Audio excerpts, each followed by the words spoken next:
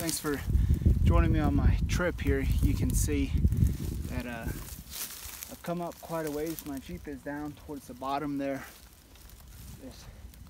Been keeping this gully or arroyo here on my right hand side. Returning, so it's on my left hand side as I'm going, and it'll help me give me a little direction. This lake, you can see the sky's pretty gray. You're talking about some rain. At this elevation is about 10,000 feet. It means snow, and so I've been kind of wary of that. Doesn't look like it. It looks like most of it went south. That's south and west of us, and so not too worried about it. I drove down where I can hike up here. Hopefully on top of this ridge there will be a good vantage point. There's a flat top grassy area somewhere in the mountains up here, and it's the elk's summertime feeding. Because it's been so warm, up in the 40s and 50s in the daytime, the elk haven't moved down yet, so I'm having to go up to them, giving me quite the workout. But tag along. Yep, that's me, Nathaniel Schultz, and this is my YouTube channel. I share a lot of my cross-country adventures, try to be informative, and just share a lot of the fun that I have. I work hard, and I play hard, and hope that this channel inspires you to do the same.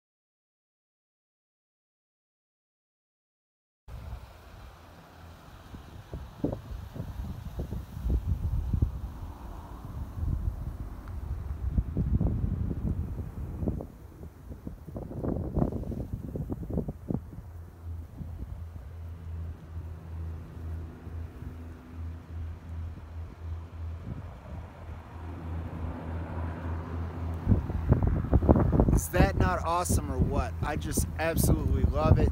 It's really not that cold, but breezy and just so beautiful. So beautiful. This is just south of Steamboat Springs.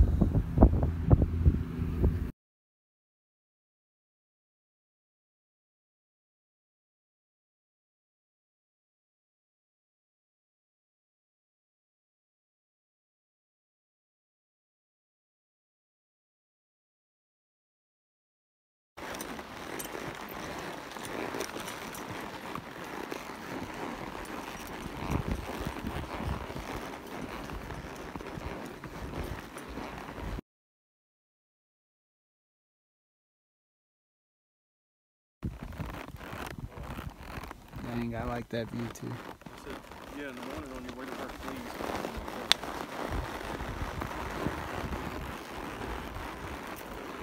Getting close to the top.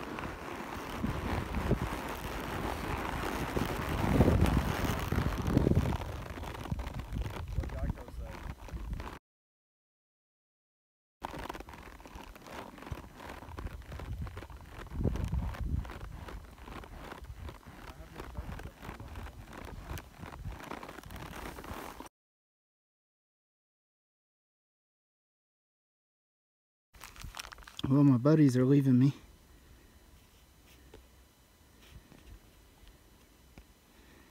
They're heading on to hunt. I left my horse go with them, and I'm gonna sit up on a ledge, backside of the mountains here. So pretty. If I was a little closer, you could see down over that edge in the vast expanse. Horse here looking towards the west on what is I'm gonna come up along this edge here. I got a real good view. I got the aspens down there, down this cliff here, and a lot of good grass out there. So I'm gonna walk a little further over and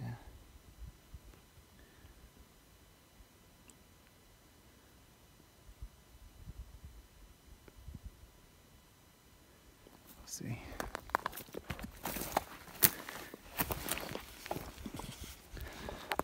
So, as you saw, they left on the horses. I'm a little out of breath because the horse, I think, has been winded before. It was just breathing something terrible and couldn't quite hack the climb. And the guy who was riding him isn't the healthiest, so I let him ride my horse, and I got off and hiked up. And it's about 10,000 feet, I think. I think that's about where we're at. And it's a little more than I'm used to. So I headed up here, just really enjoying the peacefulness, the scenery. Just look at that.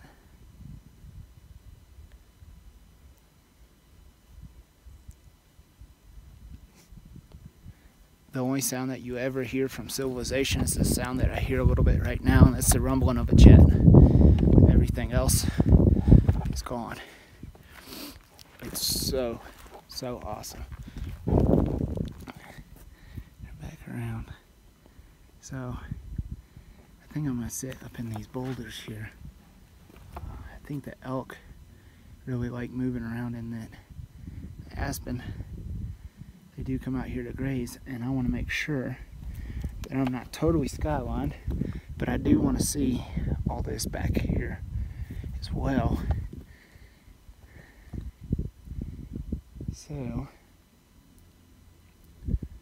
I'm going to sit up on one of these rocks here.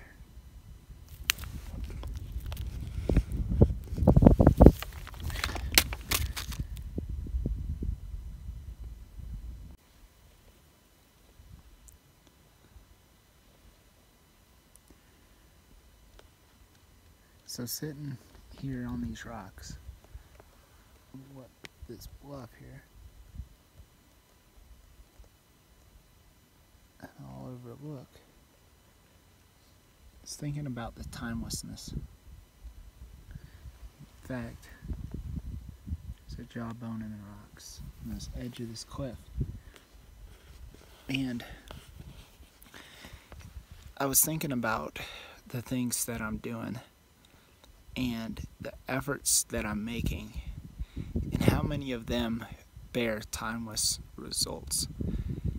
And there's not a whole lot that we do that does that. It just seems like our life gets so busy with so many things that it's hard for us to really see the things that matter.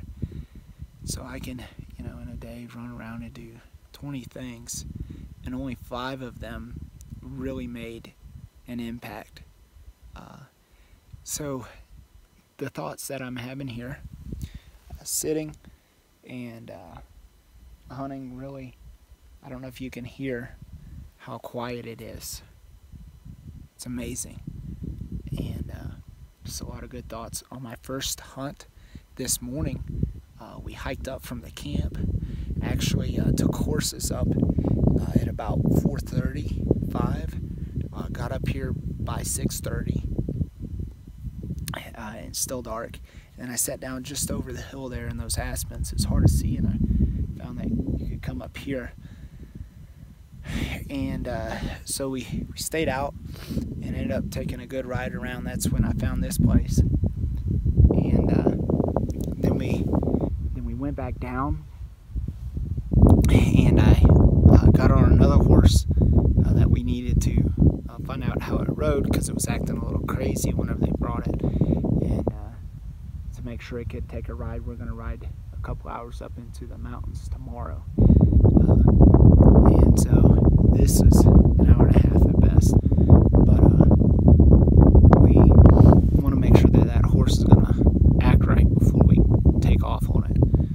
And I rode it for just a minute, and played in my Jeep for about 5 minutes down this little road that goes up through the creek, and then climbed on the horses to come back up here. So just got up here, just got settled in. I haven't looked at my phone, but I think it's about 4 So I've got a couple hours to sit and ponder, to love God's creation. And back to what I started on was to consider what I was going to do in my life that's timeless. So I know that there's a couple things that I can do, and that's to make sure that what I'm doing isn't for me, it's for my family that comes after me, and for others. There's always opportunity to do things for others. And then beyond that is the kingdom of God. And I put it in that order because the Bible says that you have to take care of your family, that you're worse than an infidel if you don't. And in other words, you're not one of God's children if you won't take care of your own family. So take care of your family is part of doing something for the kingdom of God, because it's your children and your family where you have to lead and be right before you come back and try to lead others. And you hear me say all this.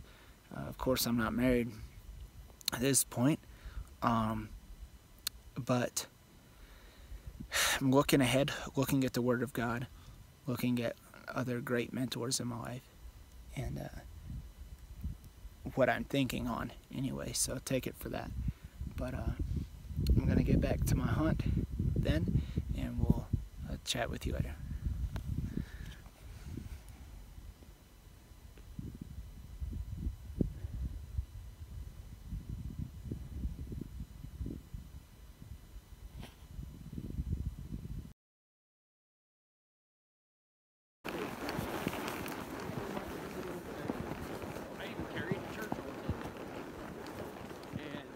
Church that got shot up.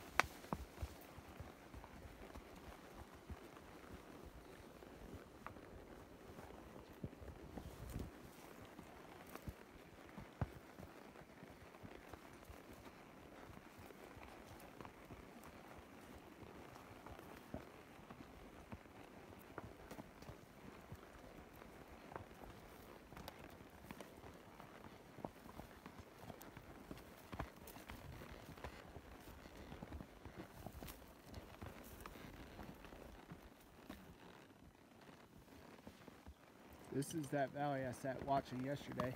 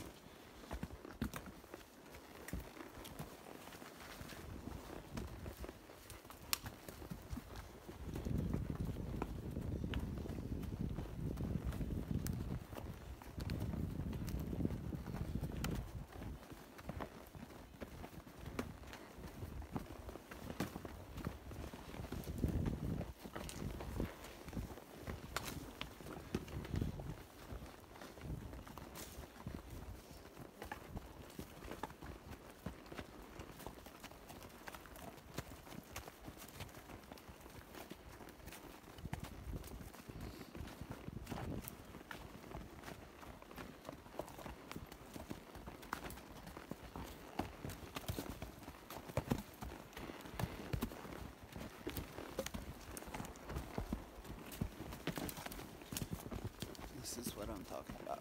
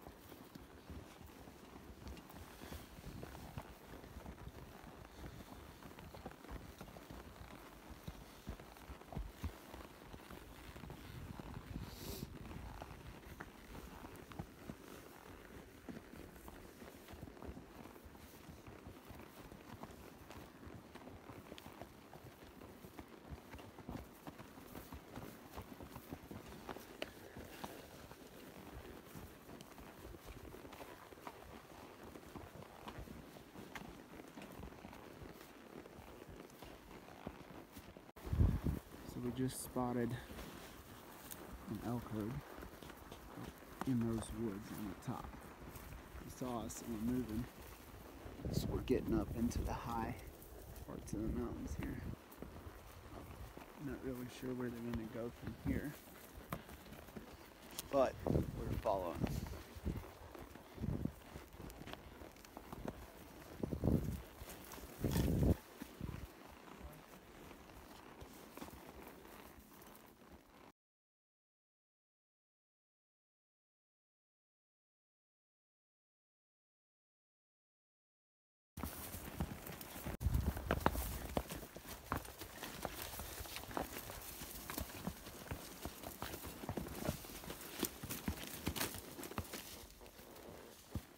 Say hi, man.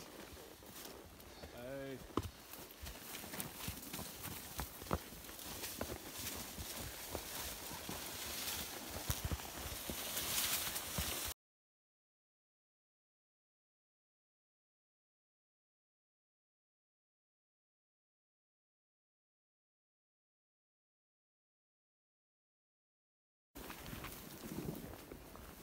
Imagine being the guy that makes the first trail. You know what I mean? Yeah. Like, how do you decide where you're going? Yeah, I think I could camp in these rocks here and then have the view. And long range though.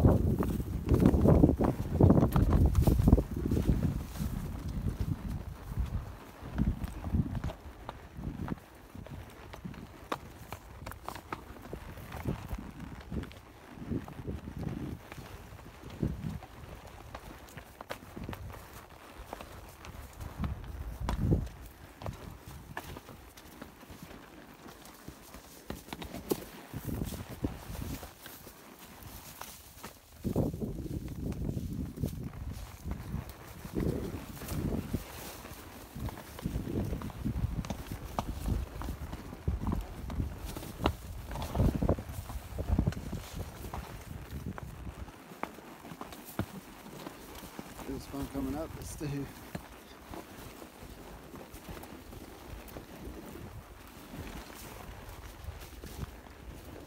Oh, we get that.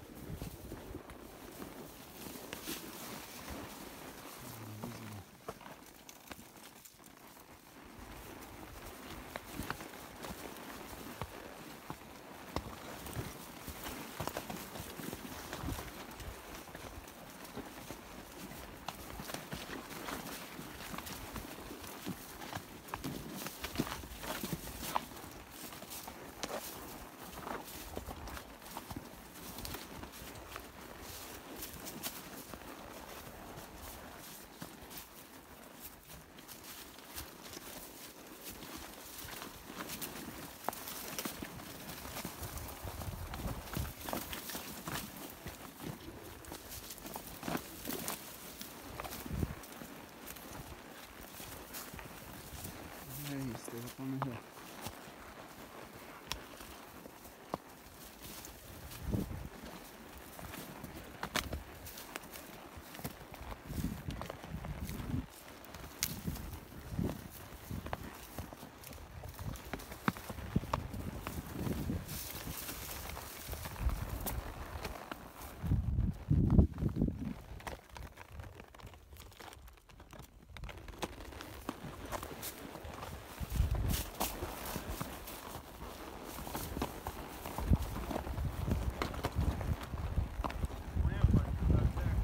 Yeah.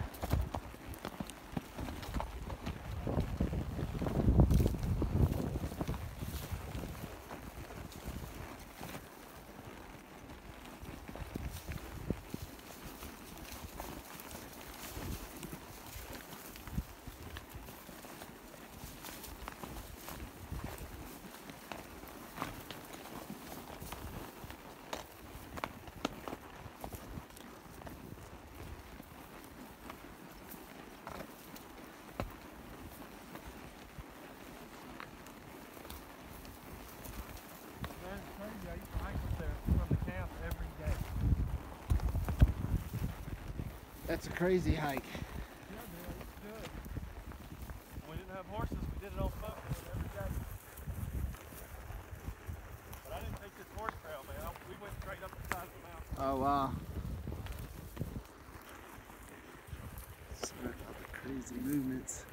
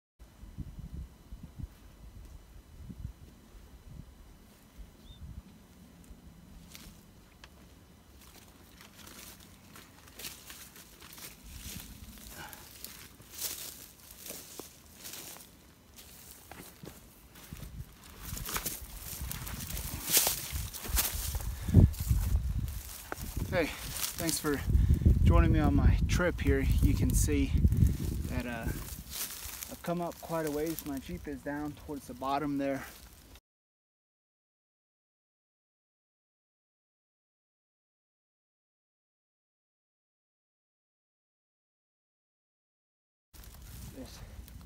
Been keeping this goy or arroyo here on my right hand side, returning, so it's on my left hand side as I'm going, and it'll help me give me a little direction.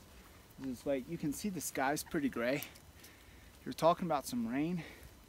At this elevation is about 10,000 feet. It means snow, and so I've been kind of wary of that. Doesn't look like it. It looks like most of it went south. That's south and west of us, and so not too worried about it. I drove down where I can hike up here. Hopefully on top of this ridge there will be a good vantage point. There's a flat top grassy area somewhere in the mountains up here, and it's the elk's summertime feeding. Because it's been so warm, up in the 40s and 50s in the daytime, the elk haven't moved down yet, so I'm having to go up to them, giving me quite the workout, but tag along.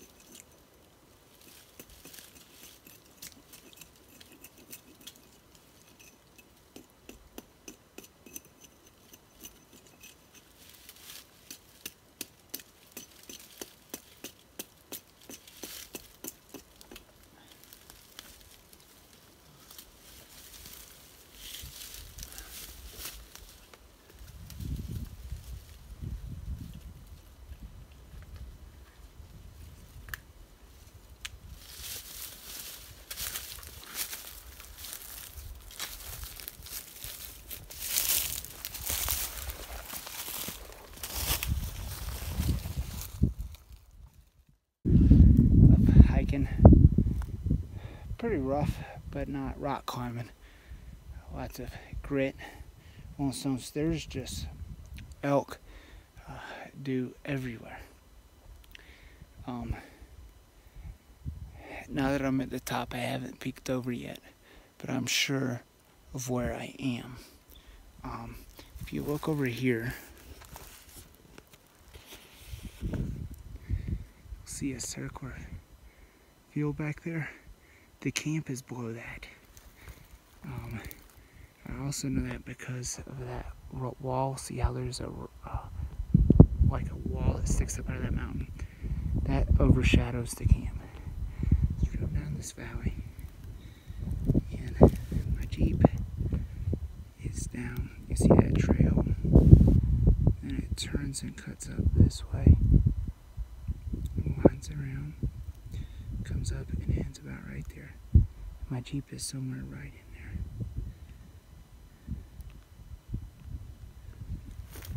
But you look over here, and there is a wall along the top, that's the flat tops. That was my goal to get to. I didn't quite make it. There should be a trail right along the top of these woods. And it's all dark for a forest. So pretty cool. I like being in it. I don't want to stay too late and get dark. But up on those rocks right there is where the set of elk were yesterday. Those rocks there. Whenever we shot and missed. I didn't actually shoot. Two of the other guys did while I was holding the horses. But that's that. So again, kind of see the climb that I made. How pretty of an evening it is. That was just over an hour, so it's about 3:30. And it gets dark around 6:30. So really I got 3 hours. I'm going to be coming down this at night, not using a flashlight. If I use a flashlight, it destroys my night vision. And that's very important here for being able to read the features of the land. If I can't read the features of the land as I come down, I'll be lost. Because with a flashlight, I can only see what's in front of my beam. I don't know if you can tell, but this land all looks the same. And then those scrub oak, they don't look like it. Those can be up to 10 foot tall. Those are poplar. Those poplar down there are regular trees. Those right there, maybe 10, 12. Okay, so you get in there, there's 1,000,001 places that you could be. And as I'm going to be working my way over there, I'm going to want to follow down that valley. And that's probably what I'm going to do, coming down through those little valleys there full of aspens is what those are. So here we go. I'm headed up here.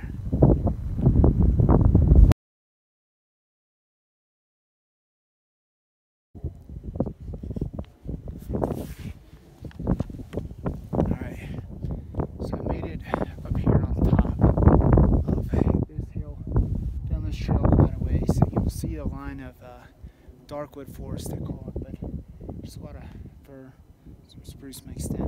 That's what we're heading into up there on top. If you can see, there's that wall I was talking about. So we're gonna see what we can do to get up there. I think I've got a good 2.5, 3 hours of daylight left.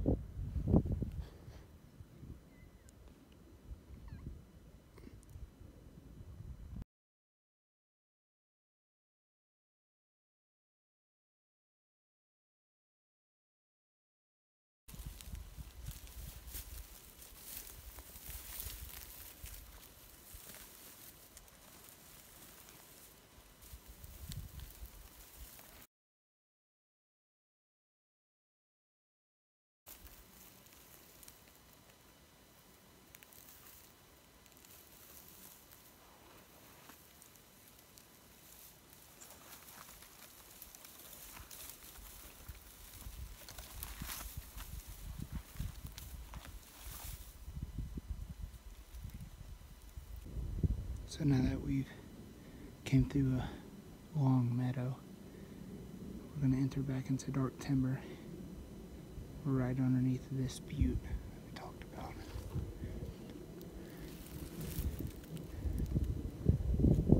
The dark timber I was in came out and been falling along the edge of the line here.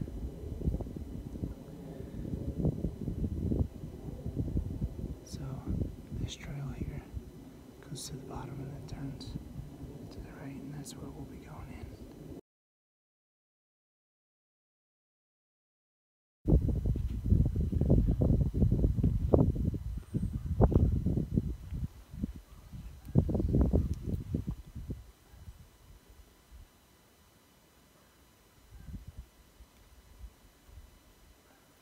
The trail leads out into this high meadow. Up above is the flat tops. We were out in the middle of this meadow when elk ran up. I think we must have scared them out of those aspens. They ran up. Yeah, out of those aspens. They ran up along that rock ledge. The first batch that we saw were up there, and they turned and went up on the flat top. The second batch is the batch. And right there, they went up on top. And then over into the woods on the other side whenever they were shooting at them. Of course, now I'm up here alone. It's very peaceful. It's in the evening time. Not a whole lot of daylight left. I'm still trying to decide if I should tackle the hill. Mainly just wanted to sit and watch this valley and see if I could, see any game out and about on it.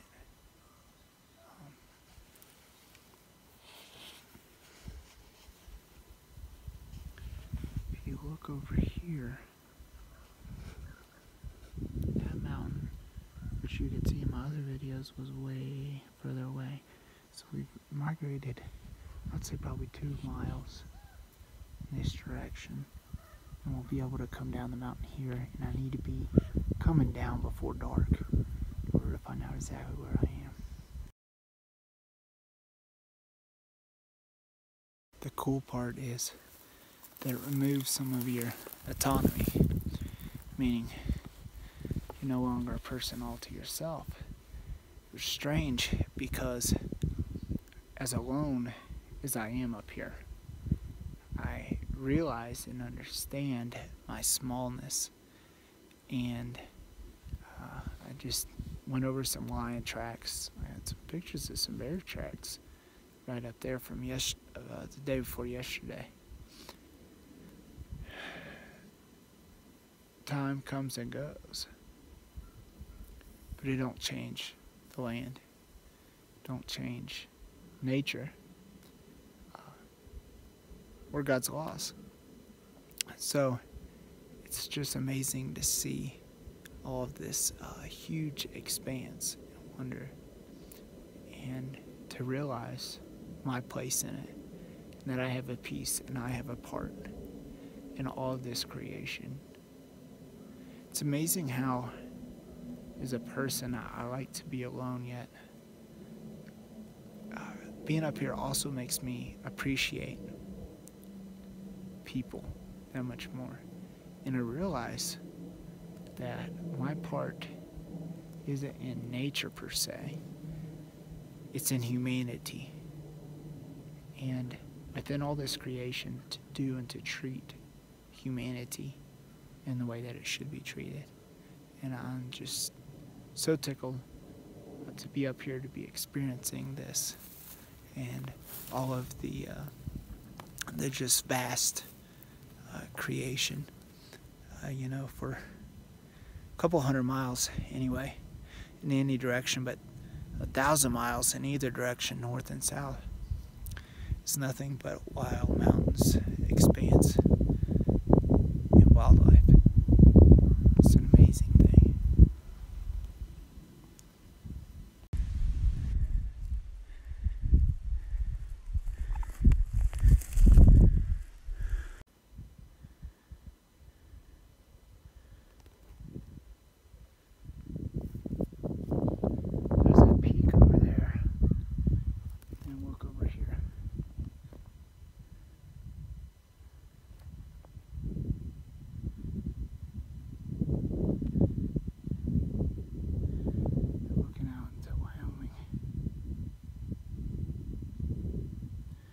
This is kind of a flat top mesa.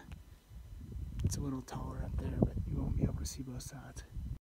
Hey guys, I feel like I'm on the edge of the world here, and in a lot of cases I am. You can see that rock wall out that way, over an expanse, and the same thing that way. So it actually took me 3 hours to get up here. I it stop for probably more than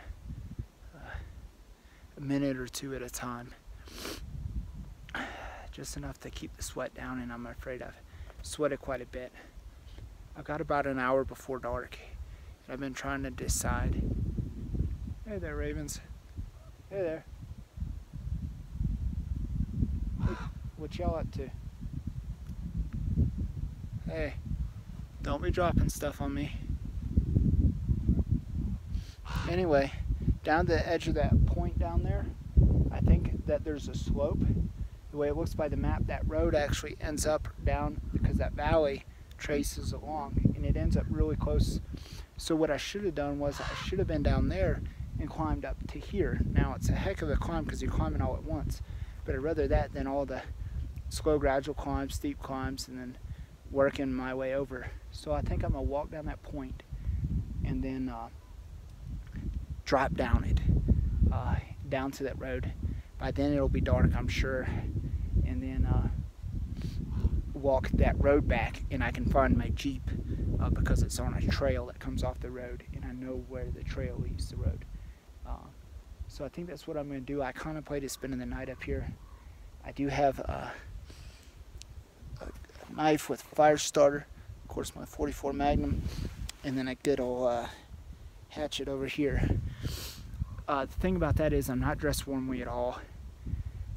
Worse than that, I've been sweating, and so I'm worried. It's windy up here. I could find a little shelter up in these rocks, build a fire, but I know that I'm going to be up all night keeping that fire stoked, where I'm going to be cold. I'll probably be cold anyway. So I think I'd go ahead.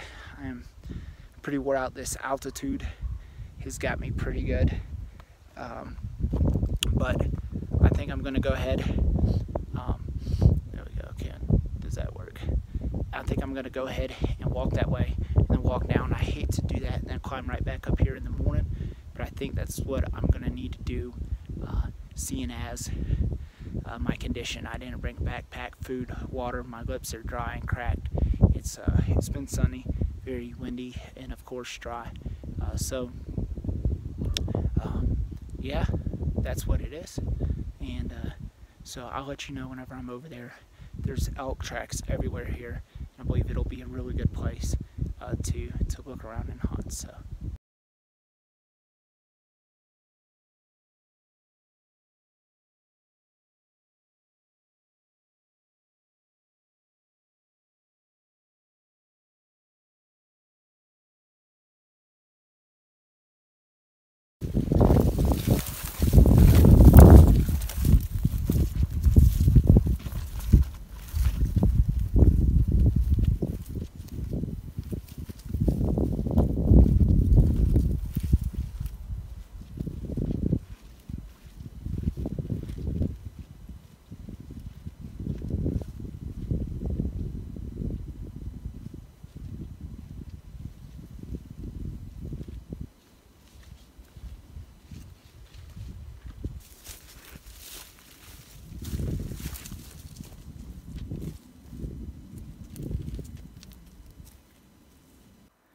Alright, well it's about 6:30. Like I said, it's getting pretty dark, and as you can see, those are those mountains. These are these mountains coming down, so I just got to make it down this hill, way up there, and I'll be there. I can hear the river running. Boy, that feels good. And once I make it down there, I just have to walk up the road about a mile, I'm guessing, maybe 2. Mile and a half, and then I'll go up the trail that my Jeep is on. Well, I've about made it to the road. It's right down there. You can see some orange glow. There's a camp and a campfire, so it's kind of cool. Ooh, I definitely worked up a sweat though. It's a little bit of light and the moon. And the moon up there.